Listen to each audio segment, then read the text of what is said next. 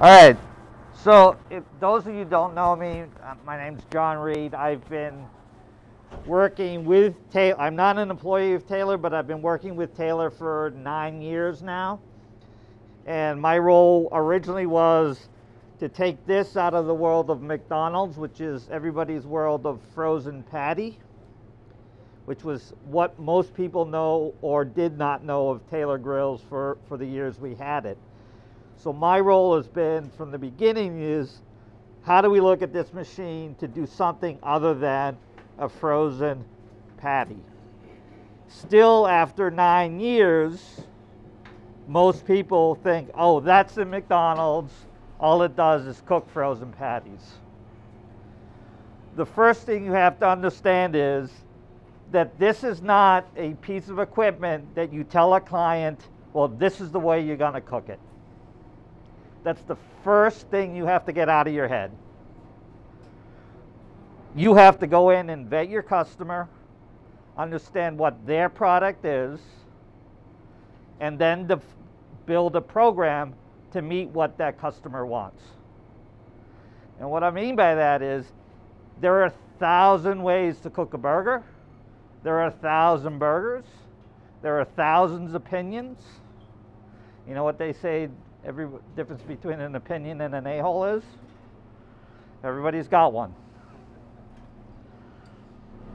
Everybody thinks their burger is the best burger. They want it crispy. They don't want to do it. So that's what you're learning to do today. I want you to understand that this is a very customizable piece of equipment based on what the client wants, not what you think is the way it should be done. So your job going in with a client is to understand what their product is, what their hot points is, because there are people who say it is very personal. That burger is their livelihood. That piece of salmon, that piece of chicken, that is their heart and soul. If we go in and say, well, you've been doing it wrong for years, that doesn't bode well, right? So you have to learn how to figure out how to make this piece of equipment work for them. Because once they see it work for them, you've done your work as a salesperson, and it's an easy sell. If you don't do your work, you're going to have a hard time. You guys, what do you think of this platform and what you've experienced so far? John, you've been around a long time. You mean rolling? In general, what do you think? Strength, weaknesses? The weakness is me, not getting customers in to demonstrate the capabilities of the grill. Okay. Who's never really worked on it? Anybody? Okay. And what is your, when you look at it, what do you think of it? Is it scary? What's your biggest challenge with it, do you think? If there's no challenges, you should be selling these left. I shouldn't be here, right? I'm going home, right? Silence is acceptance that I understand it, right? Until you have customers intimidated by it. Why? Just because they're so used to a flat top, you know, and being able to use the whole flat top at once, where here they're intimidated by it. Okay. The programming looks complicated. Okay. So those are the challenges you have to get over and figure out how do you get them in there and say it's not complicated. Now, going from flat technology to double-sided cooking technology has to take you over a threshold. And that threshold is, well, that's the way we do it. I can't keep up. I'm just going to load the crap out of a flat top and figure it out. That's why you have long lines, inconsistencies, issues. You have 72 feet of flat grills because they can't keep up. All of those scenarios. So when you're going into this technology, you have to change the way you think a little bit about what we call a la minute cooking, which is order comes in, you slap it on the grill, to what we call a modified batch, which means is you're stacking orders a little bit, firing more than one. By firing more than one, you're going to cook them faster. Because if you cook a la minute, when the order comes in, all you're doing is stacking time. You're building up times, you're building up times. By waiting, firing, waiting, firing, you're now doing what we say is 66% faster. Because you're working within an environment. You're also thinking about, I'm taking my culinarian, my cook, who's a huge part of the process. He's also your biggest liability, right? Your biggest liability is cross-contamination, on bad sanitation practices, returns because they're not getting the order right, waste because they're not cooking right. You need to eliminate that. By putting the cook from here with their face to the grill back to the customer, putting their back to the grill, face to the customer, where's my focus now? Customer, details, making sure that order's right, nice plate presentations. I'm not shooing stuff out the door. Right, so that's kind of where you got to flip your mind around to. I can't stress enough, you have to understand your customers' products. If you really want to get them in there, ask them, hey, we want to show you, but can we get some of your products? Because that's the best sell in the world. You take their product, put it on here, and show them what you can do with it. That's really the best case scenario. Okay? Now, in terms of daily maintenance, it's pretty easy. Turn on, you let it heat up about 20 minutes, 30 minutes. Programming, I've loaded the last NRA. I did 2017, which was kind of the last big NRA we did. So you have about 60 programs on each grid in here. So there's plenty to use, plenty to demo with your clients. In terms of bits and pieces for your demos when you're showing clients, you want to make sure that you always got plenty of clean, nice sheets. I like to do the 2 clips on top instead of 1. Have the grill, make sure you have what you've got here, which is the tool assortment. This is the perfect grill to have, spatula to have. This is the little Dexter Russell one. You notice that it's got that beveled edge and beveled front edge. The round spatulas that you're used to seeing on a flat grill don't work on here. A couple of reasons was they're rounded edges. You can't you can't scrape it off, and they don't sit. They roll out of the rack. All right. Squeegee, I've been using it this morning, but make sure after a while, what happens if you keep it up here, you can get little nicks along those edges. So you want to make sure that you're always replacing those out. You should get a supply of them when they come in. Just make sure that squeegee is clean. If you need to, you just press down. Come on, baby. It's a nice one. Pop it out. Wash it.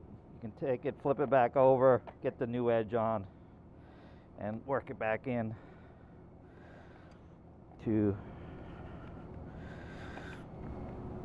popping it in. My fingers are kind of tough, but stuff you don't do in front of the client, all right? Don't do what I say, especially when it's got grease on it. I'll make it easy. I'll just flip it back over because it was a new rubber anyway. All right. Okay. All right. The other one is this. This grill scraper has seen its days. I put a brand new blade on it, and notice that it has got a really sharp blade. This piece should be bent up for protection. It should be more of a angle. I was trying to bend it, but didn't have it. But you want to make sure that blade is clean and no has burrs in it. The reason being is, if it has burrs in it, all you're going to do is scrape up the top surface of the grill itself, right? And then those 3 pieces, if you keep them, that's really it in terms of equipment. Replacement sheets, Always have a couple extra bars, extra clips. Cleaning wise, I'm going to clean later this afternoon. High temp fryer gloves that you're all familiar with. Make sure you have the right high temperature cleaner. The blue ergonomic brush, as well as new pads. And I change the pads every couple of days. If I'm at the trade show and I'm cooking all day long, I can get 4 or 5 days out of one. Heavier places, heavier clean, you might want to switch them out a little bit, or tell them to switch them out a little bit sooner. You'll know.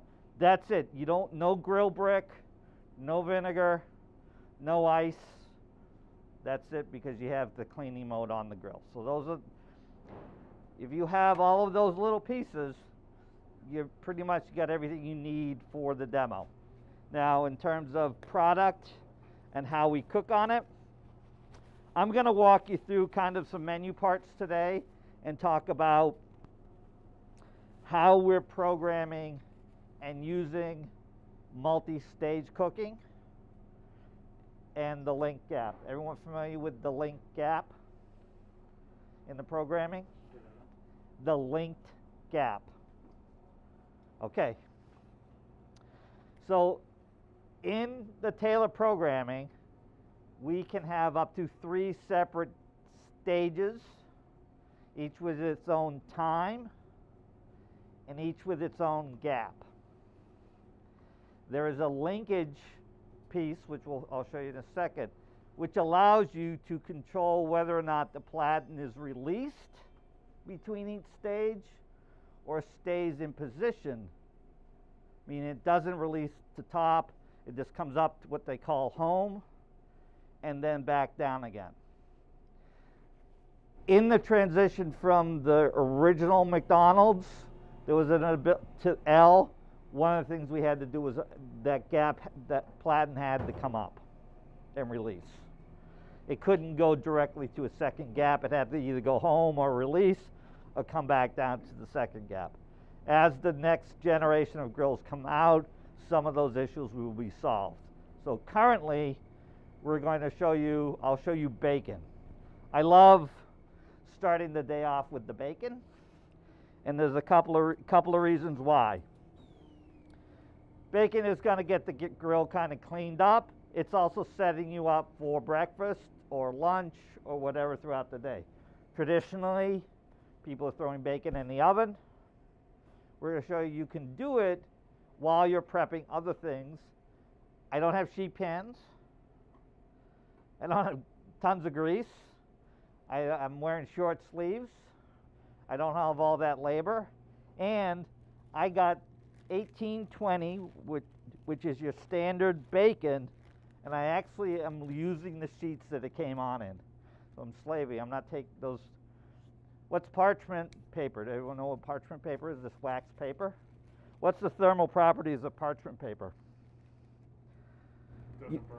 Doesn't burn up to 500 degrees. What's the max temperature on this grill? 435. 450, and 450 at the top, 400 on the bottom. So is it within the thermal parameters of the grill? So what I do is I get the layout bacon, which you buy from Cisco or GFS or whatever. I slack it out overnight so it's not frozen. You can do it while it's frozen.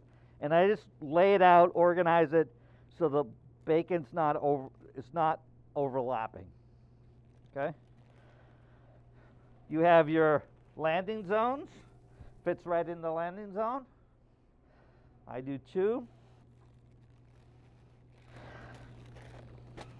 Just make sure they're not overlaid. On with the parchment paper.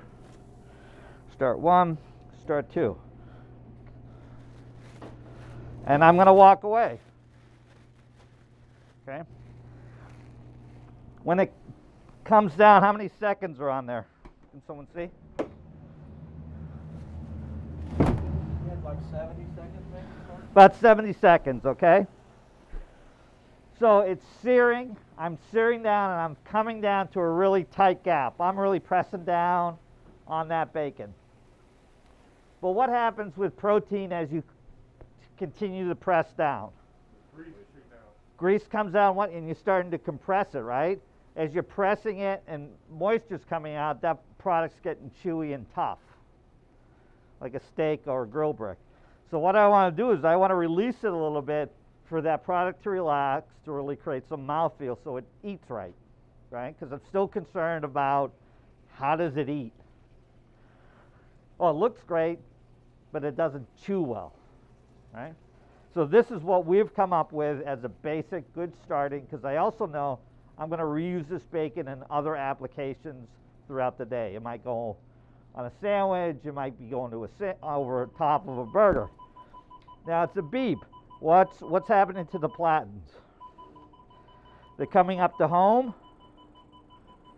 and they're coming down to a second controlled gap, which I programmed. So what we're using there, that's called a linked gap. It's linking, it's not releasing, and I'll show you that function. It's either yes or no tomorrow when we're playing around with the programming and stuff. Okay? Now you can use that technique for many different things, not just bacon.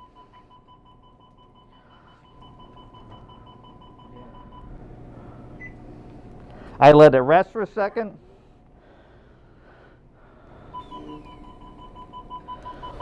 Now if it comes, I got pretty thick fingers, so I slide that off.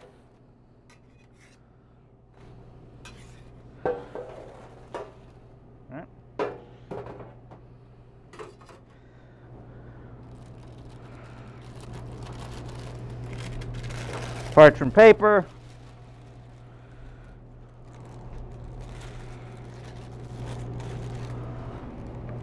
I'm done. So it's in a grain rack. I'm done. Between each cooking process, scrape and squeegee, you want to make even. Push towards the back. Get all that residual.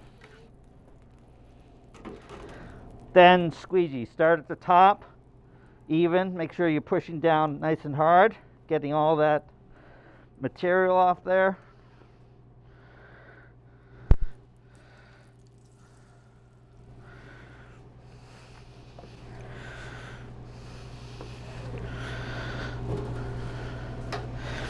Now, depending on the bacon, you're going to have to adjust it. This is the standard cured bacon.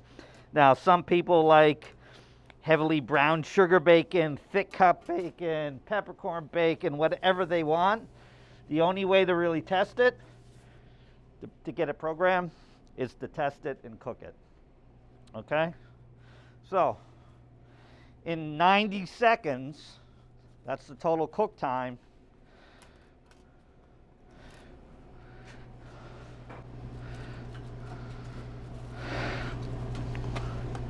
we have bacon. You guys want to try? I know you're hungry. I know bacon always smells good. So I've got a little bit of bacon there. A little bit of bacon here if anybody wants it. Okay. Okay.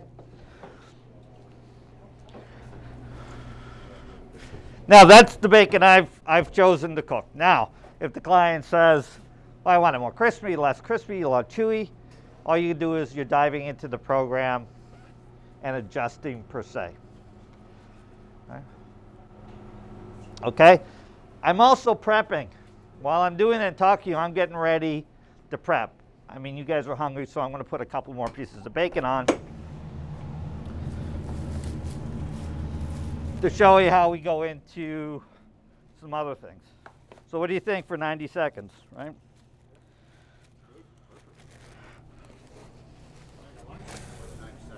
Huh? I think I learned something the first 90 seconds. I've never done that.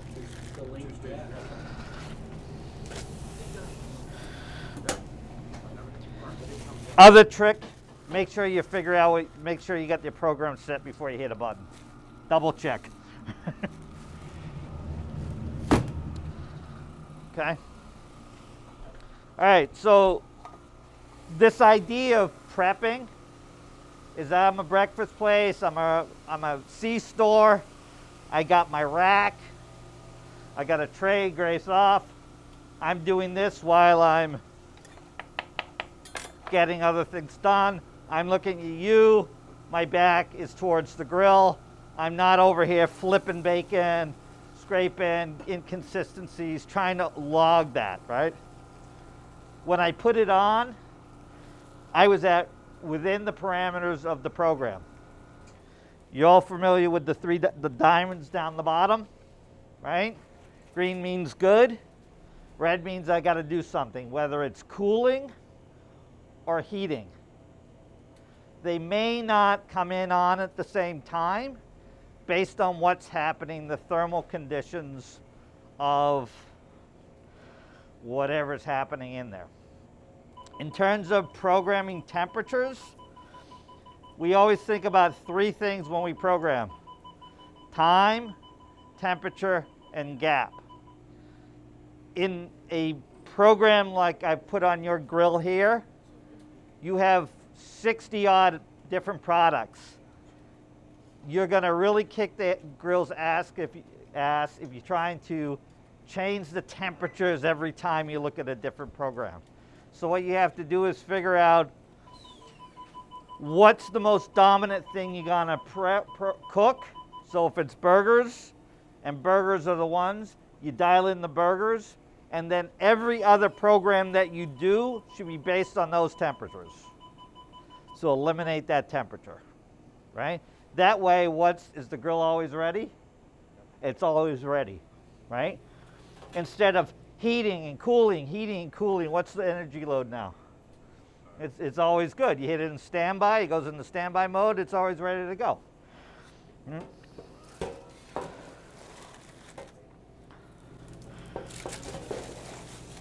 So that's a 2-stage gap.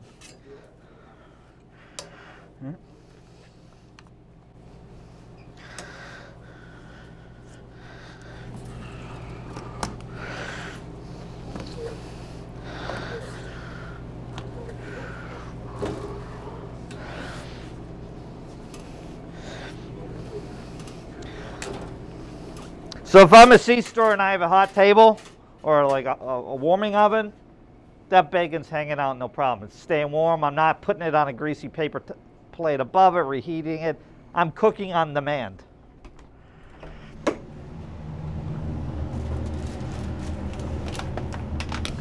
Now I'm saying, okay, I got to get my breakfast ready to go. I'm waiting. I'm going to do some sausage patties. I'm going to go to the other side. Find my sausage patty. 1, 2, 3.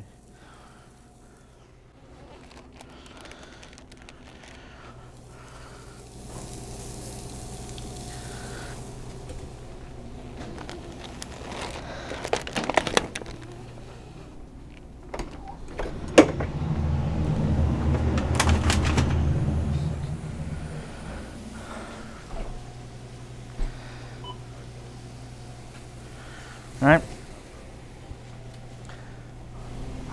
I'm cooking sausages. I'm getting other stuff ready, so my time is being better utilized.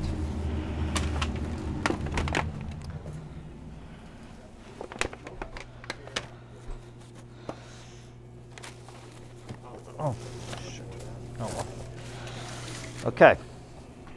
So we're going to talk about other things. We're going to talk about convenience food. Delivery and pickup, drive-thrus are key. So we're going to look at some items that are good. Breakfast sandwiches are all big things, so we're going to look at kind of the ideas around breakfast sandwiches.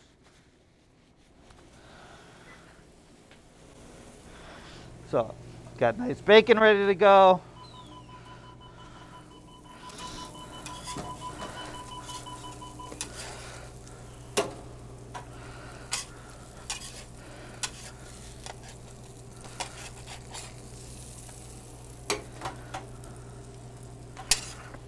Do you notice all I did was change the program.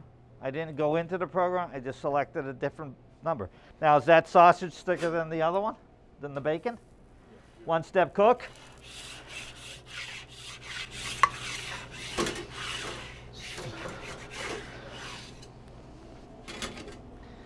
That's 60 seconds. That's a refrigerated, pre-cooked sausage patty, reheated through food-safe temperatures in 60 seconds. Other than a sheet pan to holding and working out of my container, any other equipment? No, right? What am I saving? Labor, warewashing, dishwasher, soap, hot water, all of those other things. So you got to think and having those discussions when you're talking to people. How much labor did I save? What did I do here? How many other things I want to do? I'm still on the same platform. So the next we're going to talk about is egg sandwiches. My meat's hot because I've cooked it. I need to make an egg sandwich really quickly. So I have an over easy egg. It's green, it's ready to go. The temperature is going to come down a little bit, so I'm going to start my eggs. So I brought the eggs out earlier. I like them at room temperature because I think they cook a little nicer. And we're going to start, before I do the egg, I have thick Texas toast. Right? I've done the prep work and got my, earlier, while I was cooking bacon, I was buttering my bread. So I've buttered it, room temperature soft butter. Now, we like this technique because I think it makes a better sandwich.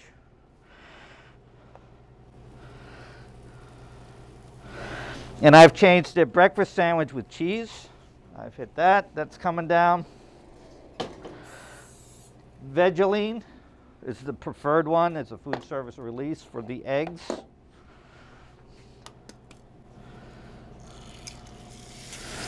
On we go, over easy egg. Now I'm cooking on both sides at the same time, but what's my total cook time between the two? It's a little over a minute, minute and 20 seconds. So it's not a lot of time. If I do 4, I lay out 8 pieces of bread, 4 eggs, I'm making 4 sandwiches in the same amount of time. So do you see how you're starting to really pick up your speed? All right? 5 seconds, I got 18 seconds. That comes up. I want to take 2 nice pieces of American cheese.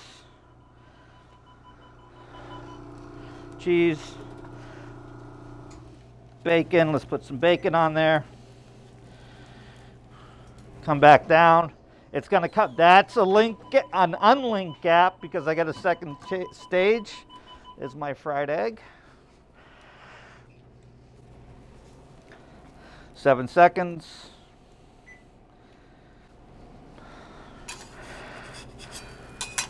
So with this, I mean, this is set for that specific piece of toast, correct? Yeah, that's a thick piece of toast. You see the bacon's hot again because I have it, right? I'm using the top. I have a nice egg. There goes my bread.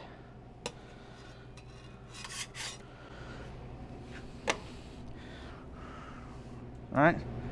We talked about not crushing the bread. You can do the same thing for grilled cheese. Now you have filled grilled cheese. I'm not pressing it down. I've got nice toast on the inside that's going to give it some crispiness. The cheese is going to be nice. We're going to put that. You can see the color from all that butter, right? Butter is always great. And then smells good.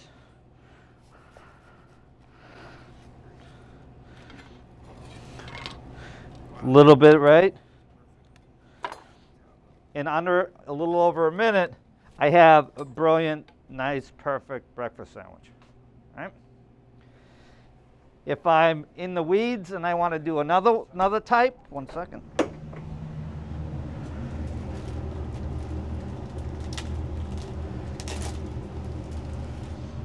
We can do all kinds of things. So what else can I put in there? I can put ham, I can put egg. I don't need to do the egg. I can do cheese. I can do a vegetarian. I can put the same idea here. Can I do pulled pork in there if it was hot? I'm not trying to treat it like a grilled cheese per se. I can do a grilled cheese on thin bread, you know, you still have the inch gap. But now I'm doing it open-faced on one side. So if I just did those sandwiches that way, and I had my pulled pork sitting off to the side, hot pastrami, or corned beef sitting away, in 60 seconds, I can get a really nice piece of golden bread like that. Fill it, the cheese is melted. I can reheat it from the top because it's non-stick, and I just fold it. Now I'm really making a gourmet sandwich relatively quickly. Okay.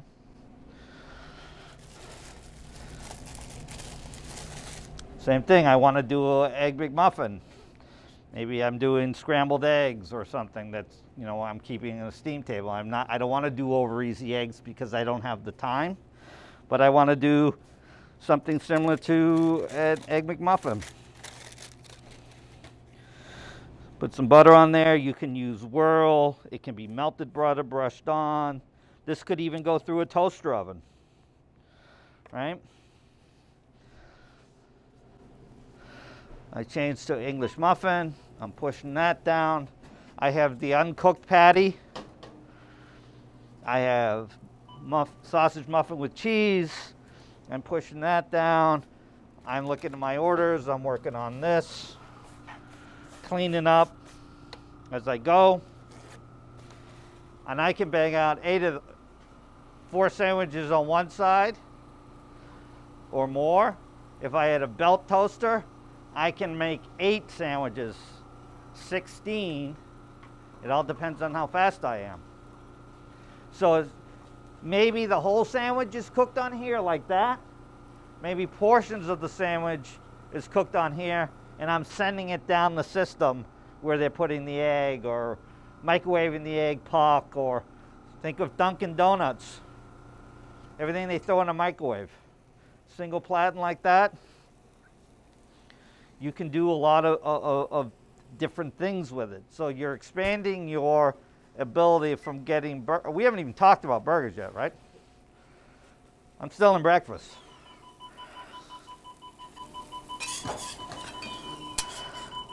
Right? Now, I always like to do this whenever the platen comes up and incorporate a flip. Now, and that's coming from my fancy chef background. I want to make sure that that product is flipped over, because what happens is 335 on the bottom, 450 on the 400 on the top, 425. Different kind of heat sources. That's just basic physics. We got to have more at the top. But the product itself is being hit by those 2 different temperatures, so there can be a slight unevenness of the heating. So if you can incorporate a flip, do so. It gives you a better landing area. Now I've got an egg that went into the microwave, put it on top. Now I'm in breakfast sandwiches. Buttery, hot egg McMuffin that hasn't been affected by a microwave. What does microwave do? It makes everything chewy, right? This is not chewy because I've controlled the gap.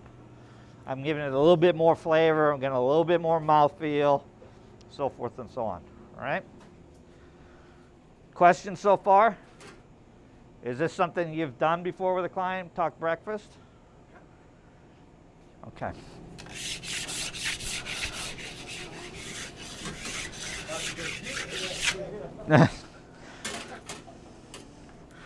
All right.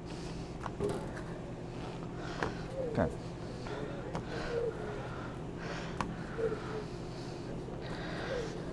Okay. Now we're going to talk about thought processes and what should the gap be. Okay? There's 2 ways to approach it. One, I know based on a product, and I can measure it and say it's that thickness. So having a caliper, these are, you can get them online on Amazon, they're like 15 bucks, gives me my thickness. I'm going to get an average thickness. Then I'm going to work from there depending on what I want to do with it. Okay? So we're going to talk about, I'm going to set a gap, I'm going to have something come up to it, or I'm going to set a gap and have the gap come down, hover above it. There's a couple of thought processes there. And we're going to use pancakes for that example. All right? So this is a classic pancake where you think about where I'm going to use a one-stage gap, not linked. I'm going to pour the product down, and I've said I want my pancakes this thick. And I'm going to allow the pancake batter to come up to that. Okay, because what's in pancake batter? You got a leavening agent, baking soda, baking powder, whatever Aunt Jemima decided to put in there. So there's a lot of stuff in there. All right, so I just want to make sure that my surface is clean. Oh yeah, guys, if you want to eat, I'll put a knife up, and guys can cut yourself sandwiches or eat pieces while I'm talking. So if that's all right. Here's a cutting board, and here's a knife. All right. Okay. So I just want to make sure I had some clean, got some residual off there. I'm going to pour my pancake batter on, just like you would with a gun.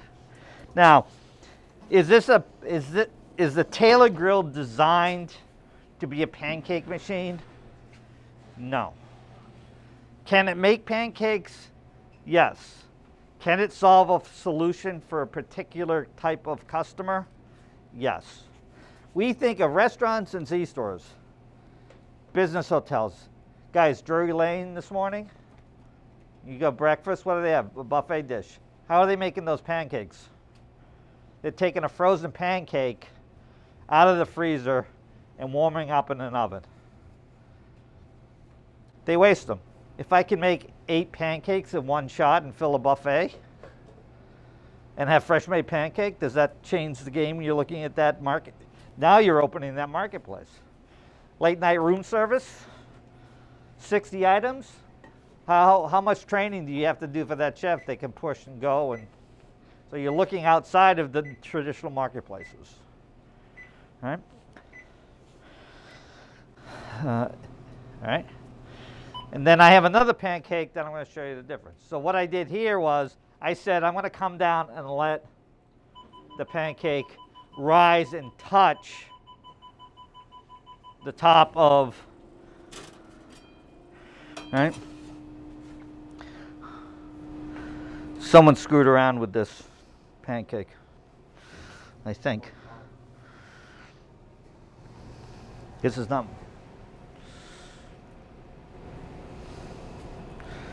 Yeah, this might be a little fluffy, so I'm going to have to adjust it.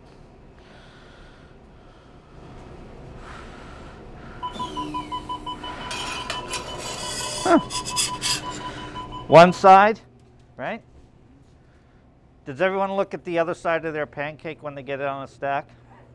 You do? No? Tell me that doesn't look like. Oh, that's great. Yeah. What was the cook time on it? I got the looks beautiful. Anytime you want to know the cook time, you don't know it, you know the technique, right? Go over to the item, hold it down for 15 seconds. It's going to bring it up. So it was a total 90 seconds, a minute and a half. I started with a 1-inch gap, and I came down and pressed it. So that was, I forgot we had 2 different ones. So let me see. That was a linked gap. Let me see what this pancake says. I might have changed it. All right, so that was a 2-step one. This is actually the 1-step one, and I'll show you the difference. All right.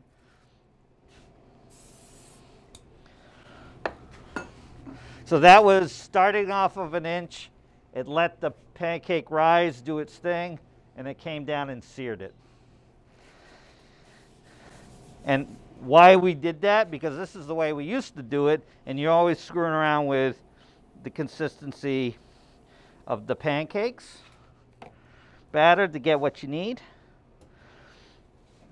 So this is just going to come straight down, go to 1 gap, and stay there. Right? So I've used the linked gap, which in the programming it says yes, means it's linked, it's not going to release. You can, if you want it to release, you're hitting that program button that says no. And that will only show up when you're adding a second step in the programming. Okay? All right. While we're cooking pancakes, on all of the comments that I read from you for the customers coming in, there was this mention of omelets. Okay?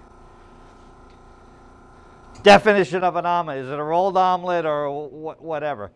It's an expensive piece of equipment to doing what we call a rolled omelet in the business, where you throw the eggs on the flat, roll them over, put the stuff in. That's called a rolled omelet. Traditional omelet is done in the pan. You can do them, yes, but I don't think it's the best utilization of this piece of equipment to do an omelet. You're going to have another place to do an omelet. You can do the bacon, you can do the sausage. We'll talk about French toast in a second. But you can do all of those things on here. But eggs is really still an art, and it could be a supplement. See, this one looks gives a little bit more color. You get a little bit more bleed out. See, it's starting to push out, depending on how active but still, two different examples. If you want to taste them for texture, there's some forks right here. Someone can cut them up. There's some maple syrup. There's some plates. Help yourself. All right? So we've talked about prepping, getting bacon done. We've cooked the sausage to order. We've cooked pancakes to order. Can we do French toast? Absolutely. All right. French toast, once again, I haven't done French toast in a while. I'm gonna hold it to see what my program is. 6:05, 90 seconds. Okay.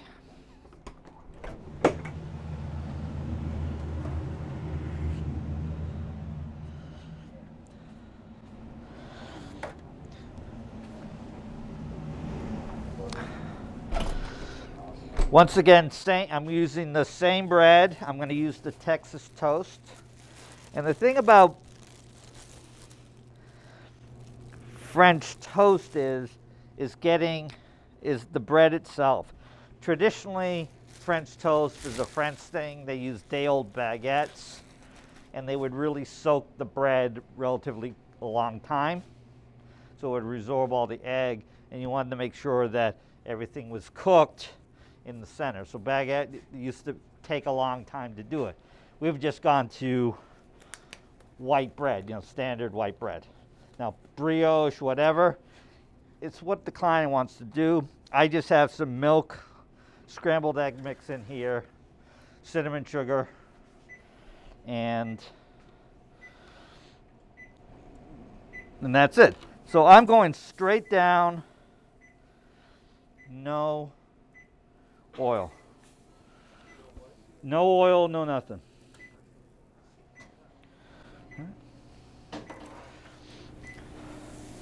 Do we have any dietitians in the room? Any dietitians? Going once, going twice?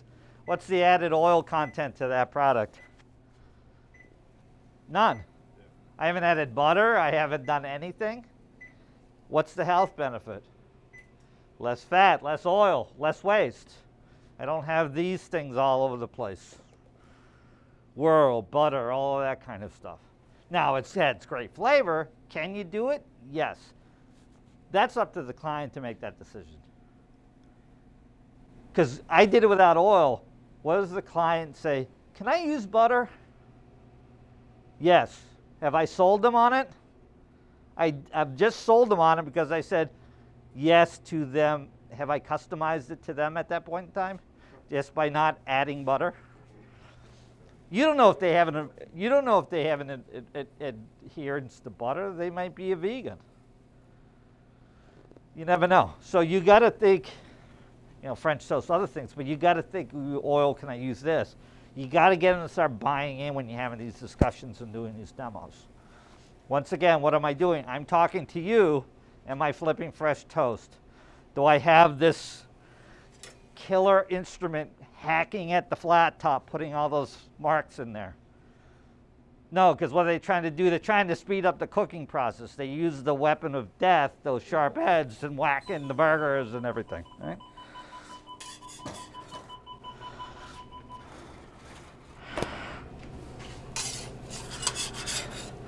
No butter, no.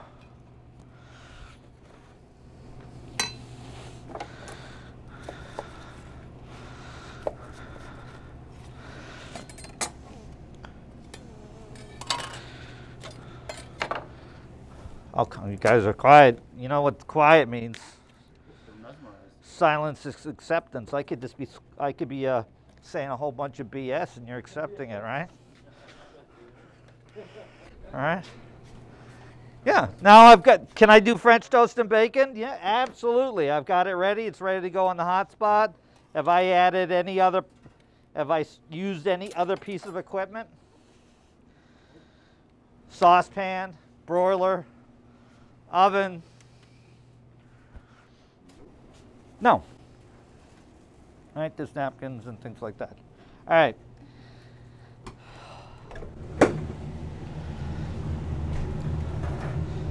Before we transition into where we at? All right. 9:47. All right. Before we transition into other parts of the day, let's talk about potatoes. One of the hot spots or log jams in big breakfast places is potatoes. You've probably asked, does it do hash browns? Does it do home fries? As a flat grill, without the platen, without using the platen, absolutely. There are some limitations. One is they still take a long time on a flat grill, right? Can you start them and push them to the side? You ever been into a good old breakfast place? What do? They keep pushing them, right? You always ask for them crispy because you want the ones on the bottom that have been sitting there for a long time. We have a limitation on this grill because of the grease trap. It's hard to do that. Okay?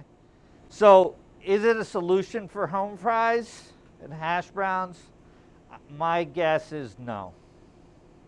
You can do everything else. Home fries are going to have to be handed someplace different. A traditional flat grill, by far, is still the best way to do it. Now, that being said, there are some issues with regular potatoes. Once you've cooked them, they do have a lot of starch. That starch is a sugar. Sugar likes to burn. It likes to stick on this piece of equipment. So what is the solution? We've found that the best thing to do or use is these, I hate to say it, these dehydrated ones you soak. I played around for 2 years. I got these at Restaurant Depot, but you can find them at Gordon Food Service and other places. Basic American Foods, any of those dehydrated ones. You pour hot water over them, soak them for a half hour, drain the water off. They work well. So the question is, what kind of hash browns can I do?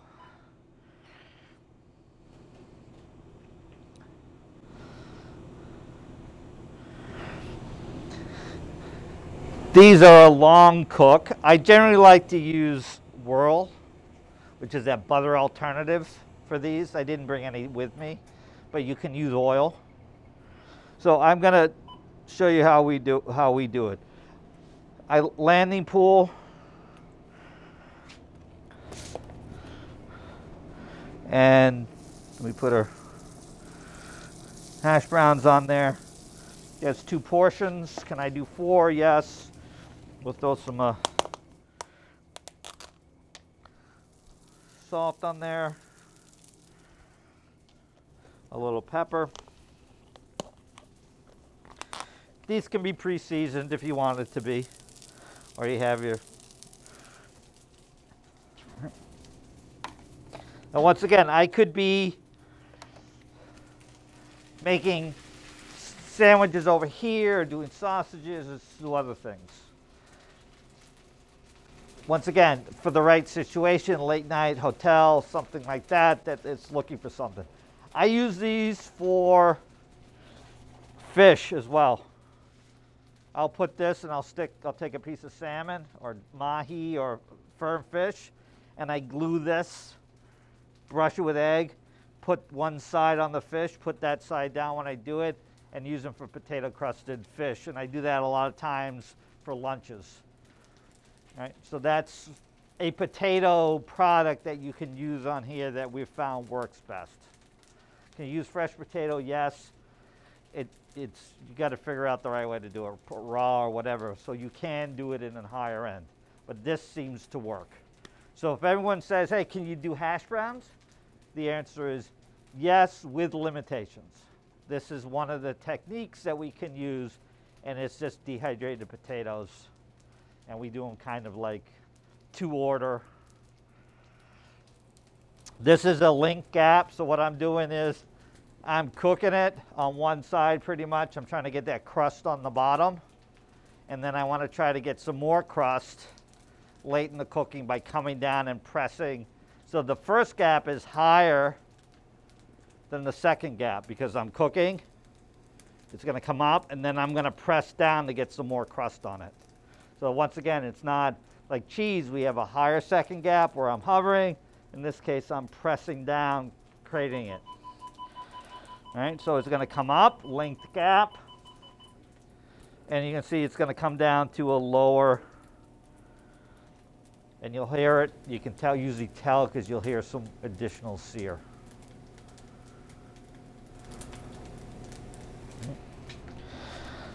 Get our plates ready. But you don't recommend like freezer fridge after? Huh? Freezer fridge, you wouldn't recommend? A lot of water causes steam. You don't get the nice crust. So that's, see, it's got a little bit of sear on that, on the top of it. But where's my spatula?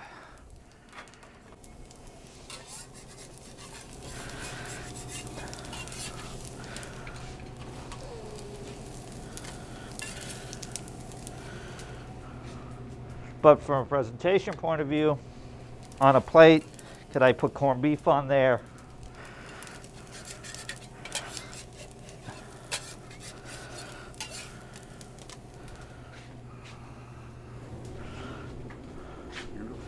Right? Now, for a short order place that needs some hash browns like that, yes, it can make hash browns. Okay. Any questions so far? That's a good general view of breakfast, looking at all of the concepts, some of the things that were brought up in your clients coming in from this afternoon on tomorrow. They talked about general market, what can they do, omelets and breakfast came up. I know you're going to do breakfast for yourself. We're going to do breakfast. So I have plenty of hash browns, the sausages, and plenty of bacon I'm leaving here. So you can play around with cooking these on Friday morning. All right? Any questions on breakfast? So you're taking everything I said verbatim. Okay? Has this started, because I see a lot of wheels spinning in heads. From just this morning, what have you come up with?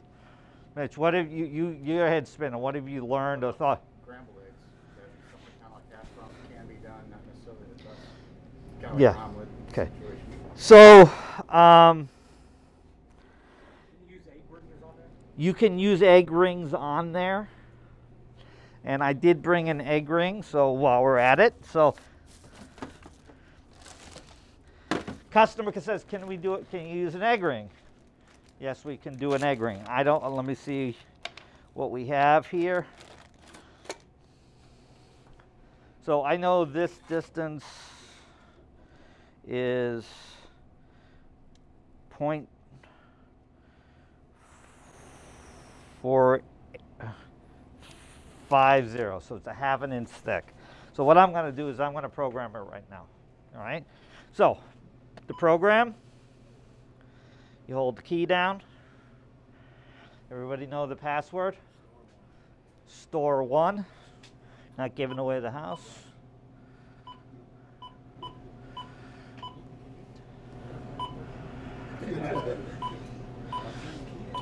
All right, so I've got an open space. The program, I'm going to put egg.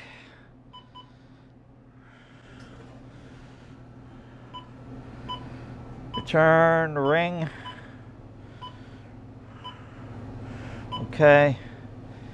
The gap is 0.50 because that I don't want to. I can't crush that. Traditionally, eggs are about we'll do 46 seconds, 335. It'll always default to 425 in the top, okay? Default to 300 on the bottom. I just bring it up to 335.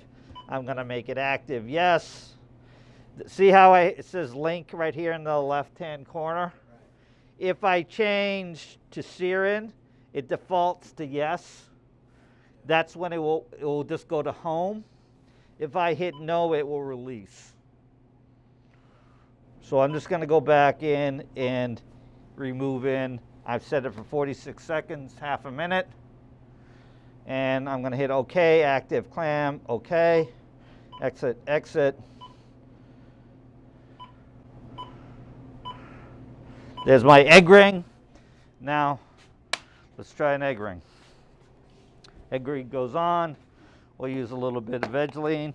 Now, Burger King and uses A-Tune, I think they do. They use the machine, and they always add a little bit of water to it and steam it. We're gonna try it without it, right? So in goes the egg. Come down. That should sit firmly on there.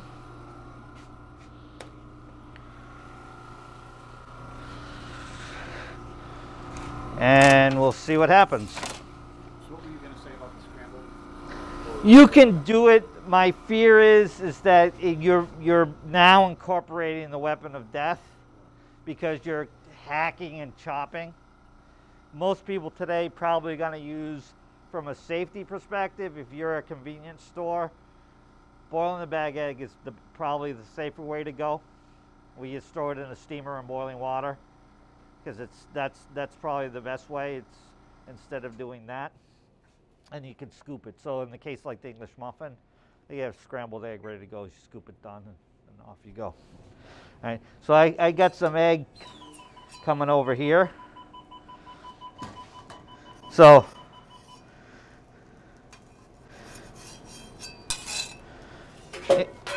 interesting effect. We'll see what we got from this. Excuse me, Butterfingers. I need a van, I know, sorry. My wife would normally be here picking up the pieces and yelling at me. All right, so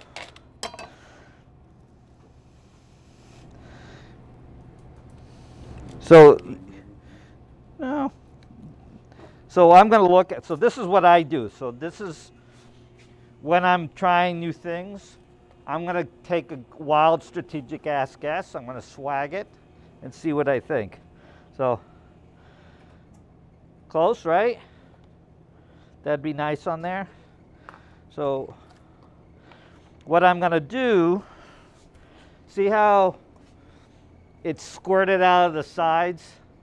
So I mean the egg had no room, so it was moisture was trying to, like water on your roof in the wintertime, and when it melts, it's going to find a way to get in your house, right? It wants to go someplace.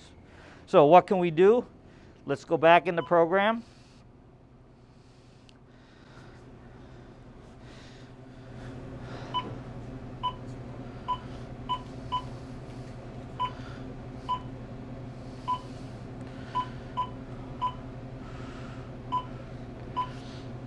I'm going to up the gap. 1/10. Yeah, I think that we'll go there. We'll go up 1/10 of an inch, 0.1 of an inch. All right, so we're going to start this process again. I'm going to hit OK. Exit, exit. Go back to our egg ring. Put our egg ring on. A little Vegeline.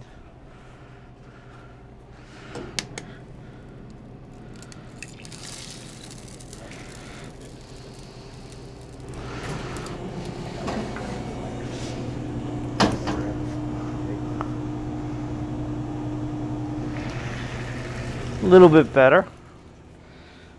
I watched it go down to see what was going on. Whoa! I have to get to the sink, sorry, Kate.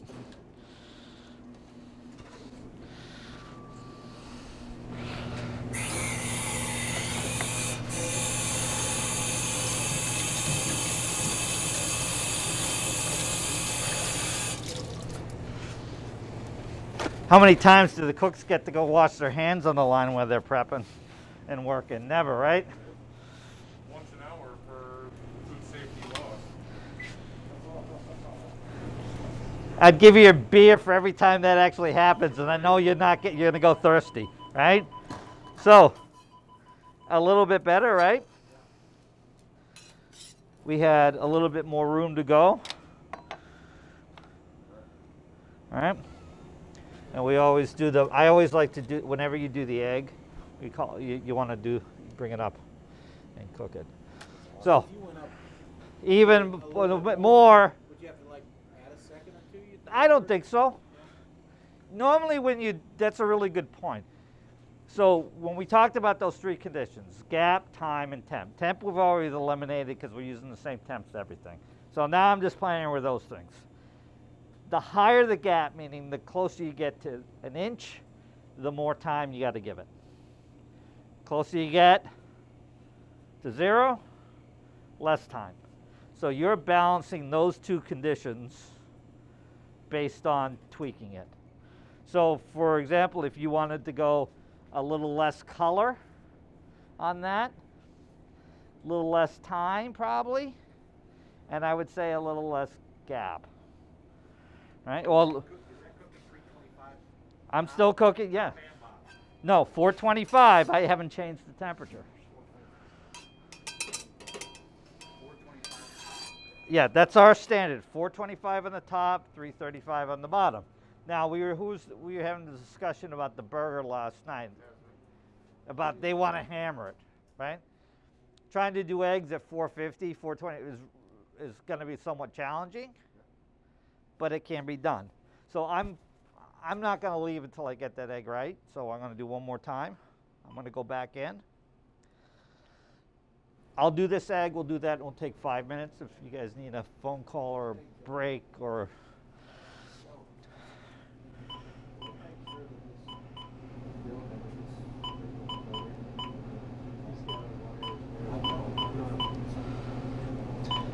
So what, at the end of the day, download the menus to a jump drive?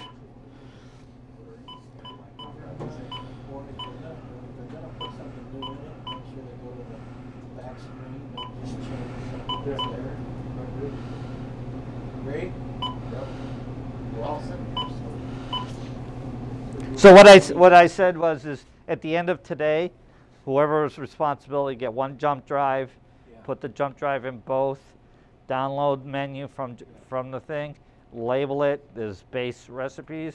If you have things screw with it, just reload it. So how many screens have you taken out? Like 3? 6. I've got in all 6 Okay. on both sides. So this set of programs is different from this set of programs. And the reason we do that is because you never know what you're going to get. You never know what the client needs or whatever. So I added 2 more seconds. I came up to 520, so we're 2/200ths of an inch higher. I don't have, you hear a little press. You don't have that squeeze, right? We forget to listen when we cook. You want to listen to things. Like you hear, probably means you squeeze the crap out of it. Because all of a sudden it's squeezing and doing something you don't want it to do. Okay? All right. So as this cooks and we tweak it, I'm getting close to where I want to be. So this was the 3rd attempt, right? I guessed the first one. Second was a little changed. 3rd attempt, I think we're pretty close. How much time did you dial in a product for a client? Couple of minutes. See how you're customizing and tweaking it, right? And we could keep going. But if I'm flipping this onto an English muffin in a sandwich, you know, it's a pretty, and it depends on the ring. This is one we were playing around with actually. I mean, if you get that on a sandwich, don't give it to Guy Fieri because he hates eggs, but, all right. So pretty cool, right? All right, let's take 5 minutes. I want to regroup for burgers, and then we'll talk about, once again, you're getting into weapon of death. All right, so give me 5 minutes, and I'll get us ready for burgers.